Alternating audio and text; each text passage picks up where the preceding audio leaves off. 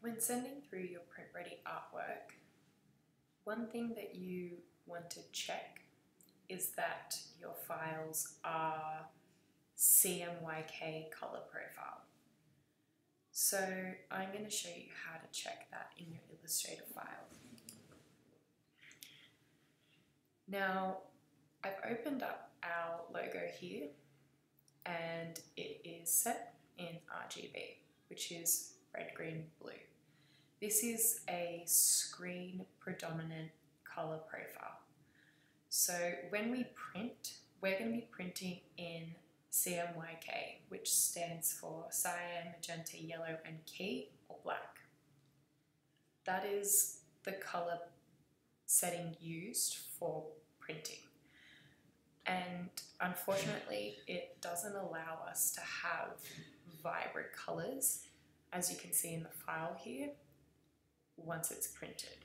So we want to be converting this to the colors close as possible using Illustrator. It's really simple to do. Just go to File, Document Color Mode. You want to change it to CMYK color. And Illustrator will automatically convert it to the closest possible. Now, I chose really vibrant colors just to give you an example. You can see the difference is quite vast, but often with the colors, it won't be that severe.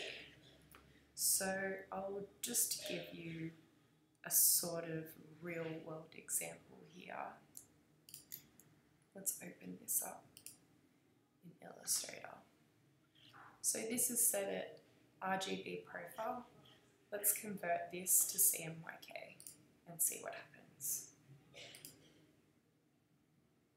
Almost nothing. Just to give you an example. We just want to make sure that the file is actually in CMYK so that there's no shock when it is printed. And that's how you convert it.